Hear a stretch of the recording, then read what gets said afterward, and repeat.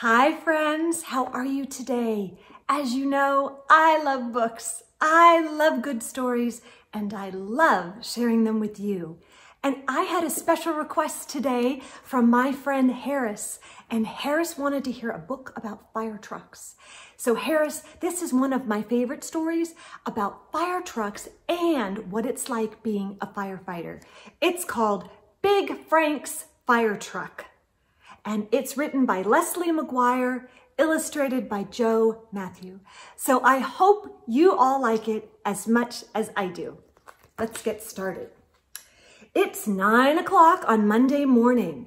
Big Frank is just getting to work. Big Frank is a firefighter. He works a 24-hour shift. That means he'll be on duty all day and all night. Long time. This is the firehouse. This is where Big Frank lives, sleeps, and eats while he's at work. Can you imagine sleeping while you're at work? Big Frank checks in and goes over his schedule. At 11 o'clock, he will make a fire inspection at the supermarket. At 2 o'clock, he'll visit the elementary school to talk about fire safety. Big Frank has to be prepared for all kinds of emergencies too. Who knows what will happen during his shift? So here's the office, the kitchen, and this is the common room where they hang out, the bunk room where they take their naps and rest. And oh, look at the pole. I like that part the best. And then here are the fire truck stalls. 3 big fire trucks. The fire chief asks Big Frank to fuel up the fire trucks. Big Frank heads for the garage. Big Frank's company has 3 fire trucks. The hook and ladder is used for aerial rescues. The brush breaker has 4-wheel drive and can go where there are no roads. Big Frank drives the pumper engine. The pumper holds water, 1,000 gallons. Pumper, the brush breaker, and the hook and ladder. Which one's your favorite? I don't know. Kind of like the big ladder, don't you?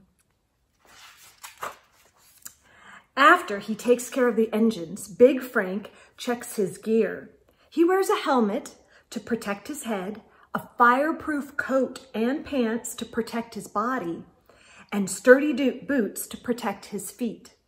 He has a wooden wedge for propping open doors and an oxygen pack and a mask in case the fires are very smoky. Big Frank hangs his equipment next to the pumper engine. Now he is ready for anything. Big Frank sits down with his partner Mike for a cup of coffee. Just then, the fire bell rings. At the same time, the lights in the front of the station start flashing and the computer starts printing. Accident at the intersection of Main Street and Laurel Road. Car on fire. Mike, Janet, and Gary jump into the pumper with Big Frank. Big Frank turns on the siren and heads out of the station. Woo! Woo! Can you make a siren sound? The fire truck roars down Main Street with the siren going, full blast. Cars pull over when they hear the noise, and a policeman waves the big engine right through a red light. The firefighters arrive on the scene of the accident in less than 4 minutes. The first thing that Big Frank does is check to see if anyone is hurt. He is glad he's had his paramedic training. One lady has a bad cut on her head. Big Frank bandages the cut and Mike radios for an ambulance. Meanwhile, Gary and Janet spray the burning car with a special foam made for gasoline fires. The flames go out and the tow truck comes to haul the wrecked car away. Big Frank returns to the station with the others and fills out his report. He looks at his watch. It's nearly 11 o'clock. He drives over to the quick shop to make his inspection. Big Frank inspects the store's sprinkler system to make sure it's working properly. He checks the emergency doors to see if they'll open in case of a fire. He also runs a test on the alarm system. The supermarket has a smoke alarm that rings right in the fire station. Everything looks okay. Back at the firehouse, Big Frank eats lunch with the other firefighters. Then he takes a short nap in his bunk. At 2 o'clock, Big Frank and Mike drive the pumper engine over to Niceview Elementary School. Big Frank and Mike talk to the 2nd grade class about fire safety. Mike tells them that smoke detectors are very important.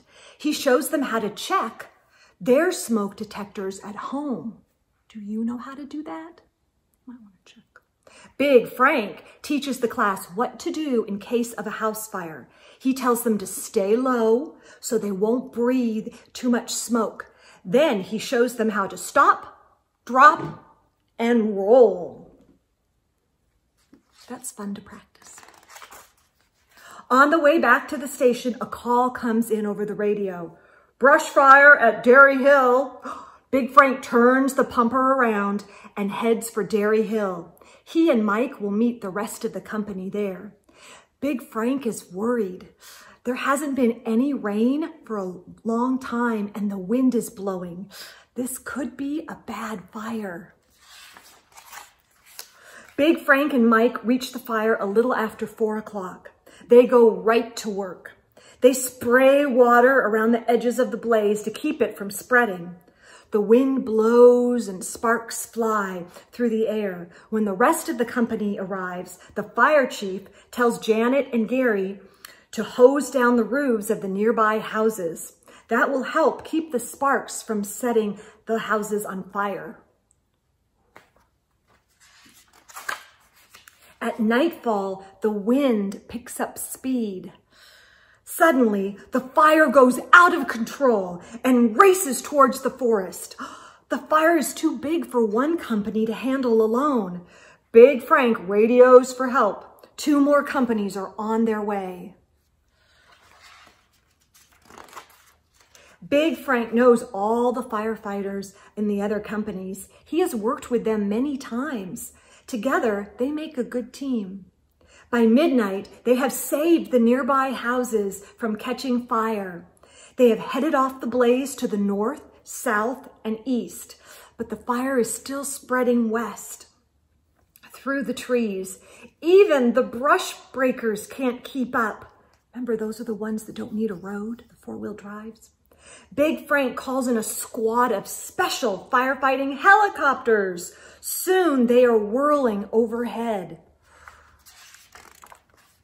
The firefighters battle the blaze from the ground. The helicopters drop chemicals from the air.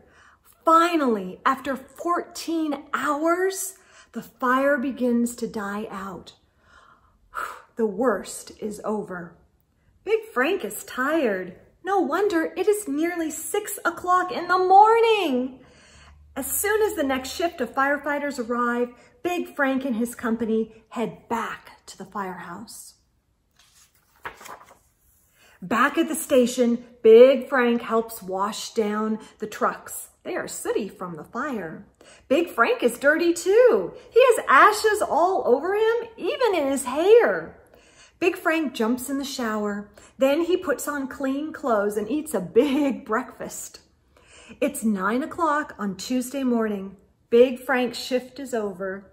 Big Frank waves goodbye to the other firefighters. He can't wait to go home. He can't wait to hug Amber and little Frank.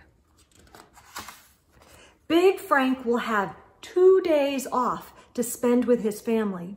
Then he'll start another shift, fighting fires and helping everyone's family stay safe and sound. Oh, and that is the story, Big Frank's Fire Truck. I hope you all liked it as much as I do. Harris, thank you so much for the recommendation. I think this was a good one, don't you? Take care, friends. Hope to see you soon. Bye now.